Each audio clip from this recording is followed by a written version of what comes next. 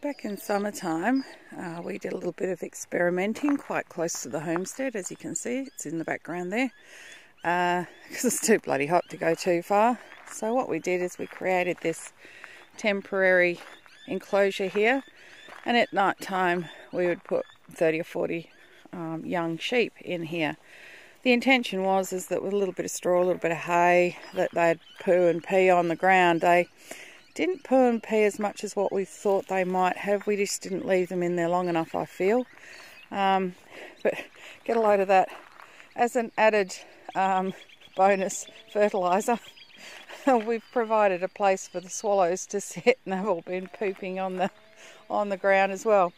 So what's happened here is we've ended up with a little bit of growth coming back, and this is the area that I actually did an earlier video on.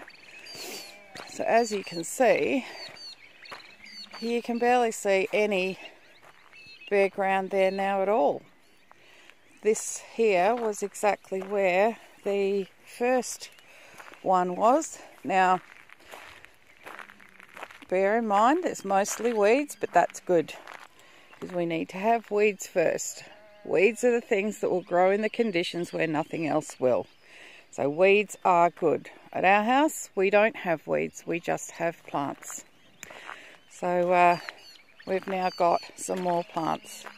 And on the edges, on the outskirts, there's little grasses, so eventually they'll infiltrate and they will end up filling in the gaps. So we've got a few more bare spots to go, but gee, it's worked well. And that was just with a bit of animal impact, a little bit of straw, dung and urine. Perfect.